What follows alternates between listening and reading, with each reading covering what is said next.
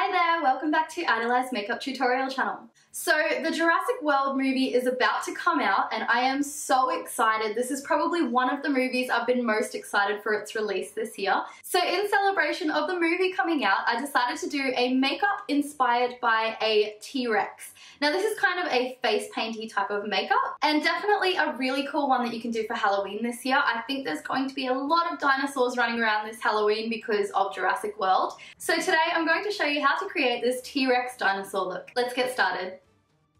Firstly, I'm taking my green liner pencil from Face of Australia and I'm using this to apply the outline of my T-Rex face around my forehead, my mouth and my eyes. And on the forehead you sort of want to have two pointy bits coming out of either side. This is where the T-Rex's eyebrows sort of protrude from the face. Next I'm taking my green face paint from Snazaroo and spritzing it with a little bit of water to activate it. And then I'm applying this inside that whole outlined area, just leaving the space around my eyes clean.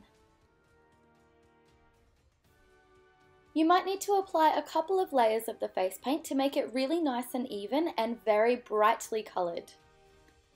And I'm just switching to a smaller brush to apply the paint around the chin area, as well as getting nice and close to the edges of the outline.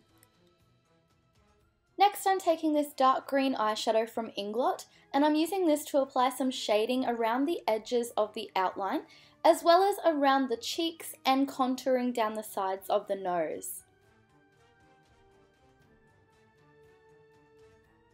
I'm taking this white eyeshadow also from Inglot Cosmetics and this bit does take quite a while to do but it is very effective. So I'm just taking a very small brush and applying some dinosaur scales across the top of my forehead, down my nose, around my cheeks and around my eyes. The way that I'm applying these are random shapes that sort of mold to the next shape. So if the end of one shape curves outwards, the start of the next shape should curve inwards.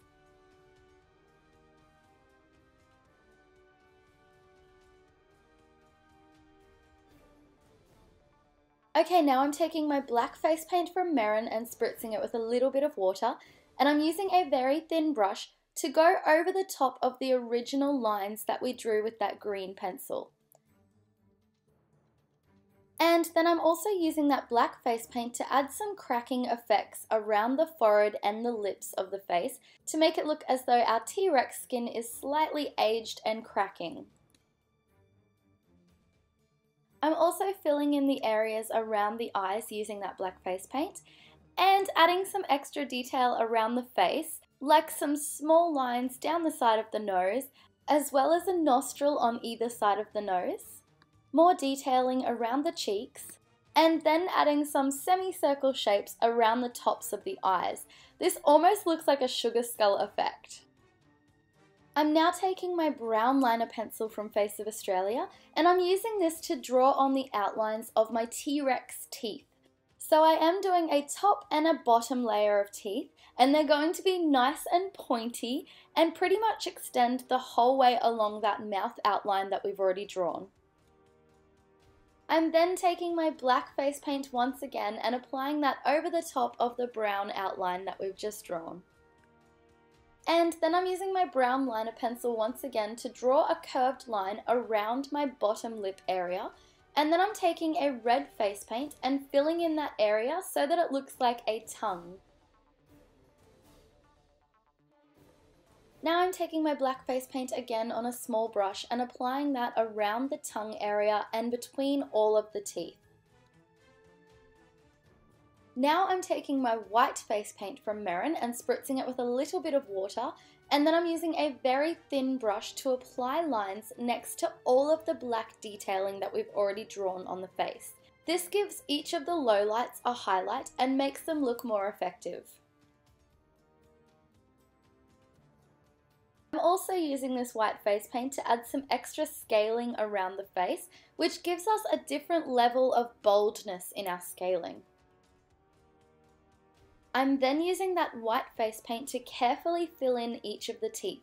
It is very important at this stage that you wipe the brush clean in between each tooth, Otherwise, you'll end up dragging that black face paint through the teeth and they will turn grey.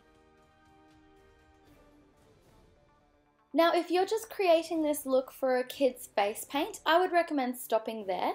But if you did want to wear this look for Halloween, I would recommend wearing a green top and taking the paint down onto your neck the way that I'm doing right here. It's obviously up to you depending on what you're wearing as to how far down you take this green face paint, but I'm just taking it down slightly past my collarbones and feathering out the edges. Once I've completely covered that area using the green, I'm also taking my black once again and lining around my jawbone so that we have a clearly defined line where our dinosaur jaw is. I'm then also taking some random cracking lines down onto my neck using that black face paint. And lastly, using my white face paint to apply the highlights next to the black face paint and also add in some larger dinosaur scales.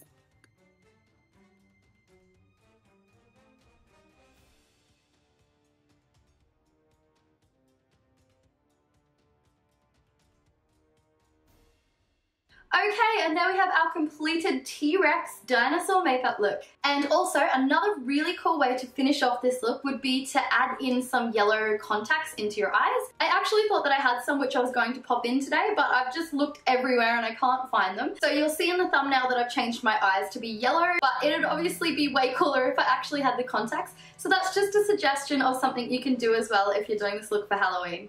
I hope you enjoyed this look today, and if you're super excited about the Jurassic World movie, let me know by giving this video a thumbs up. And don't forget to hit the subscribe button if you would like updates on my new videos. I do 2 new videos every single week. Thank you so much for watching, and I will see you for the next tutorial. Bye, Eyedolizers! T-Rex trying to do makeup.